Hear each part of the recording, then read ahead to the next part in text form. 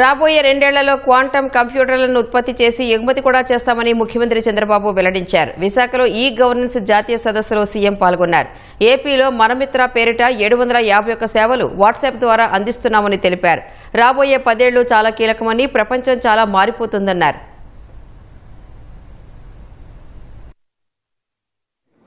Quantum Valley with artificial intelligence. That is the deadly combination. I wanted to tell you here, next 10 years are very crucial and also very inspiring. The world is changing faster than before. Artificial intelligence, machine learning, blockchain, quantum computing, redefining how government think and act.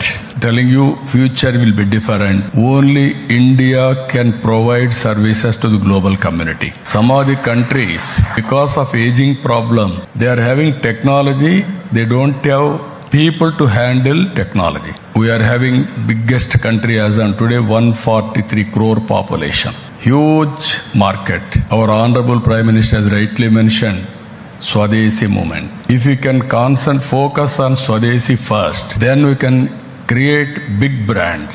Then if we can expand producing everything, we can meet the global demand also that is going to happen in the near future.